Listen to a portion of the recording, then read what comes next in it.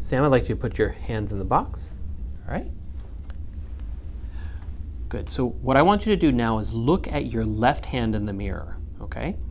And while you're looking at the left hand in the mirror, before I tell you to do anything, where does it feel like your left hand is right now? About how far away from the center of the mirror? About a foot away from the mirror. About a foot away from the mirror, okay. So now continue to look at your left hand, or at the reflection of your left hand. And then what I want you to do is simultaneously tap the index finger of both hands, okay?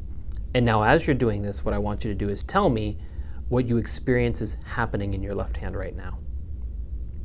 I feel like a movement toward the mirror, and now it feels like it's right on the other side of the mirror. Okay, so now you feel like your left hand is right next to the mirror. Okay, and that's not how it felt, say, a second after you started doing the tapping. No.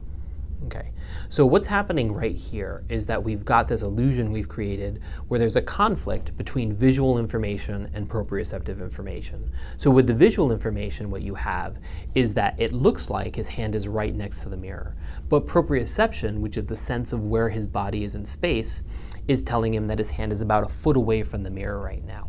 And so now the brain's got this problem that it has to resolve.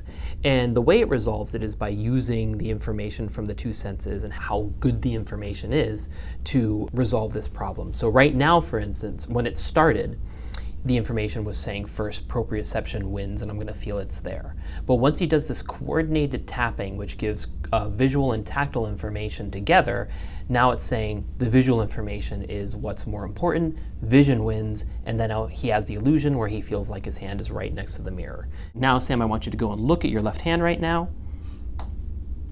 Okay, and clearly it's not anywhere close to where he feels like it is. And that's what we call the mirror box illusion.